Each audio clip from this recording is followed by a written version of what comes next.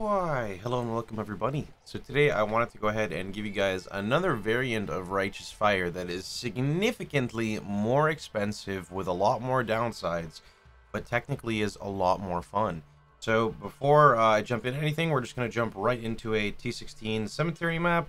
It's basically just bosses are possessed beyond. I've got some Breach Scarabs, Cardo, Expedition, Legion. Nothing fancy here, just a quick demonstration. Got Sextants on and throwing on Fortune Favors the Brave. Now this variant, we're level 96. The entry level into doing something like this is going to be around 20 exalts. Now this market price may significantly go up once people start playing it, but let's say entry level is about 20 exalt, and I will explain some of the reasons why it's so high a little bit later. Now this character has about 1/3 the single target of my level 100, yet has 2 times the gear investment. It's worth probably around 40 exalt right now. Just gonna go fight the boss real fast. This character's also pretty incomplete. Again, it's not meant to be a bosser. I have designed this character solely for the purpose of doing tier 16 mapping content.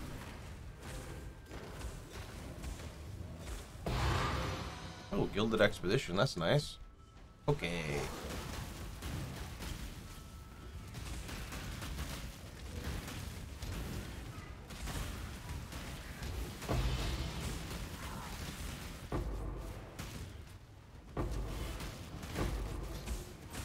So the general gist of this character is basically walk into the direction of a monster and your PC will start to freeze. It's also pretty tanky for like an auto bomber style. We're rocking 90 all res. Along with 90 all res, we've got block cap with a very balanced shield at the small price of 7 exalts here.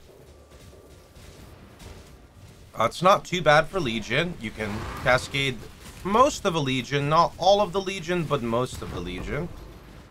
I apologize if the bitrate slash the whatchamacallit on the YouTube looks a little fucked. This character kind of destroys your PC.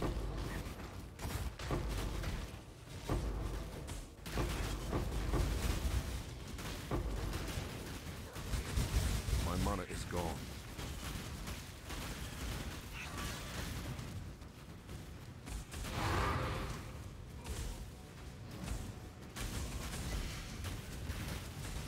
You know, I just realized, I think I forgot to put influence on because there's no altars. Unlucky.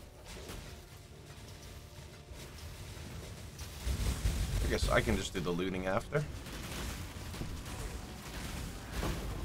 They are coming.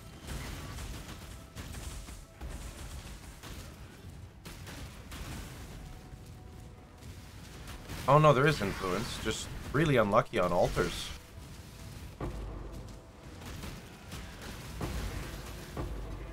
I gotta turn off alch orbs. We don't need those anymore.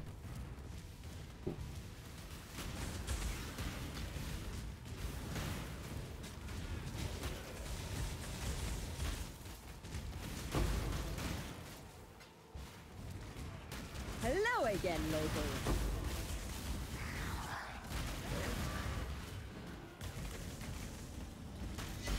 And then my favorite thing that I've been doing, I've been learning a little bit how to Expedition. I didn't really do much in Expedition League. So we're just going to do a little bit of Expedition here. Let's see, what do we have? Any runic monster, like... Any good runic monster drops? Oh. It's 25% pack size. Pack size, quantity, rarity. I cannot do this yet. Sure, let's go pack size, quantity, and rarity. So we're just gonna hit all of this right here. I'm gonna try to do this quickly and not efficiently at all. We're gonna just grab this. We're then gonna grab everything here. Let's see. Oh, this is juicy right here. Runic monsters are duplicated. Oh, I probably should have taken that at the start. Let's do that. Let's go all the way back. Okay, so runic monsters are duplicated. Take this. Let's take this one down here. Move across and take this runic. There's 2 runics right here. Let's go take these 2 runics. And then not really much else. Can I stretch this over here? Damn, I can't. Oh, well, we'll just, like, whiff this last one. It's fine. First detonate. Just gonna grab this really fast. Run away.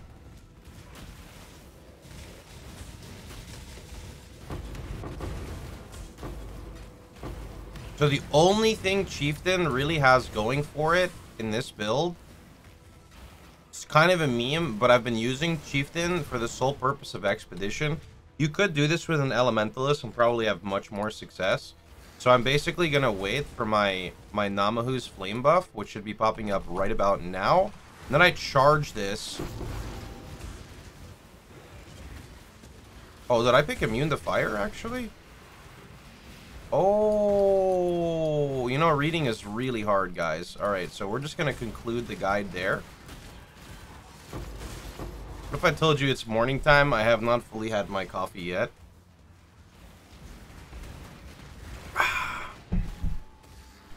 So naturally, if you guys are unaware, builds that only deal fire damage cannot really kill mobs that are immune to fire. That's okay, though. That's okay, right? Anyway, let us now talk about some of the required items to get the Explode setup actually going.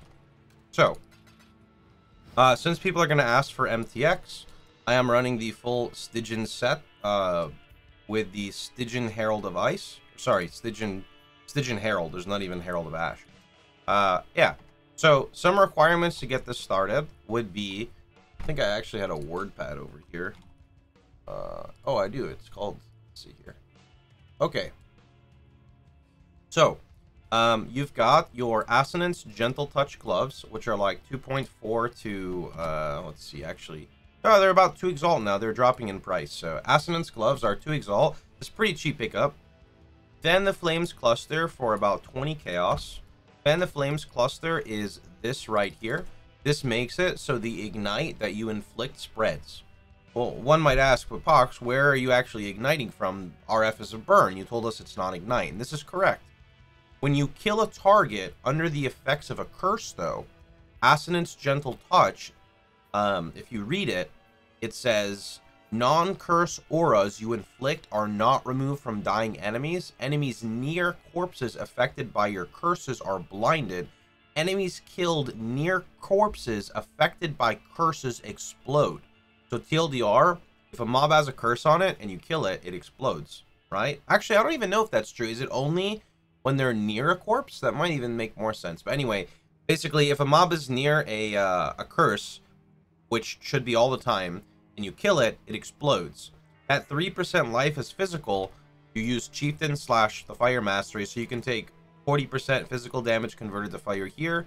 With Avatar of Fire, that gives you 90. If you are playing Chieftain, then you get 50% conversion, so that's a lot easier to get. And then you can read the Namahu's Flame Advance. Every 10 seconds, gain 100% Fizz as extra fire, and then you charge in and go kaboom. I really think this build would probably be better on Inquisitor because it would be more tanky. I just already have a 100 Inquisitor. I do think Elementalist could do this variant and get more AoE, which I think would make it stronger. I do think Elementalist would be on the squishier side, though, and I personally don't like dying. I also just hate Elementalist, so maybe, you know, one day I'll make an Elementalist. Some more required items. So this is not required, but All's Purity of Fire costs 20 Chaos right now. So this gives me free Purity of Fire. Now, the reason why I'm going with free Purity of Fire is only because I am doing the Melding of the Flesh, which makes it so all my Ellie res matches my highest, and I'm doing it with fire. Now, a lot of people have been doing this with Aegis Aurora, with Purity of Ice, and that's pretty solid as well. Probably better than what I'm doing, but Chieftain doesn't really have a ES buffer. I could do like a life as ES on my chest piece, but I also just wanted to be a little different, so I decided to go with this option. So, I'm not going to go over how I've achieved the 90 fire res. I'll just really quickly glance over my gear. You can see 2 max fire res here, 1 max fire res here. This increased armor could also be increased Purity of Fire effect, which would give me +1. I have a 23 Purity of Fire linked with Arrogance. Arrogance is giving me another +1. And the Empower gives me another +1, and then from the tree you have stuff, and etc, etc. Alright, going over some other required items. So you don't really need this. This is just like my basic gear here, right? Like my helmet is obviously not needed, but Chieftain does lack sustain, so you do want to get some life regen wherever you can get it. Same thing with boots. I got life regeneration on my boots. I'm still trying to get the 2% regen. I might even get the 10% movement speed if you have not been hit recently, because I mean I charge into a pack and then nothing necessarily really happens, right? What else is there here? So the body armor I bought for 40 chaos. I bought it for 20C and crafted it myself. It was not hard. I just used chaos resist essence to hit what I want, and then I got a lucky hybrid roll. So then we have oh yeah, fractured ring. So one of the key parts for this build to feel smooth is making sure you get flammability on hit.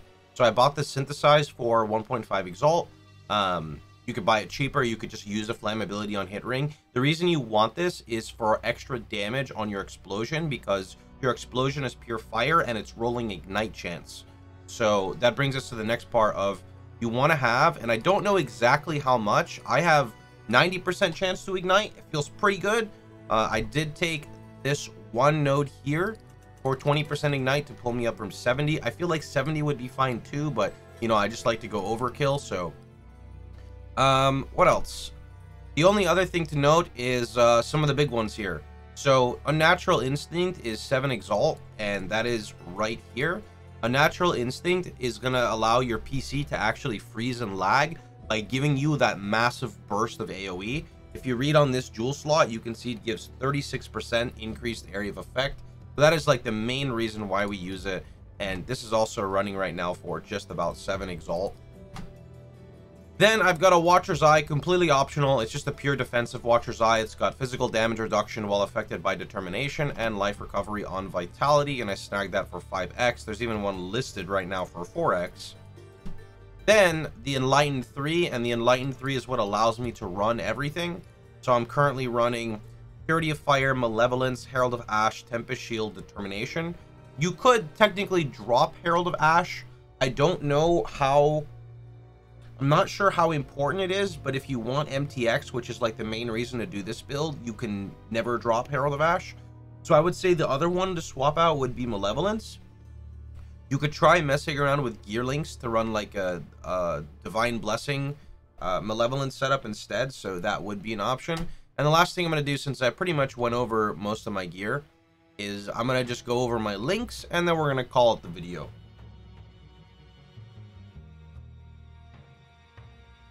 Oh, I guess Breath of Flames is my annoying. I could change that probably to more AoE.